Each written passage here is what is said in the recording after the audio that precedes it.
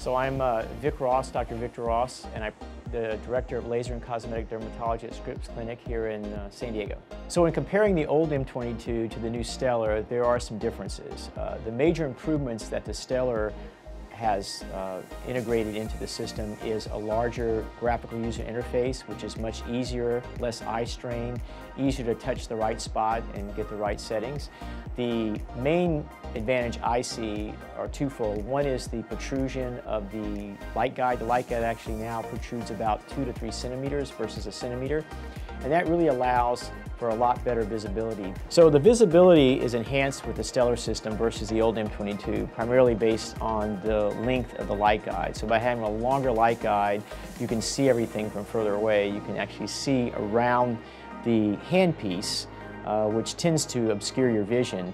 And with the older M22, which was an excellent device, the snout was much shorter, so you had to kind of turn your head to the side. And that meant you had to slow down a bit to reassess more often, and there was more fatigue on your eyes as well as your hands.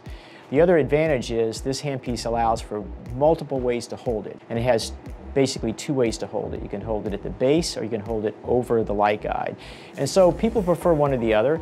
I like holding near the back of the handpiece. Again, I think that allows me to see better and less fatigue on my wrist, but some people might prefer a different style of holding it. But the nice thing about this device, particularly compared to the old M22, besides the larger graphical user interface and the longer light guide, is this ergonomic flexibility. You can actually now take your hands and use it different ways. You can go left-handed, right-handed, so it's very nice over the course of a day as far as the burden that you have as far as making sure everything's in the right spot.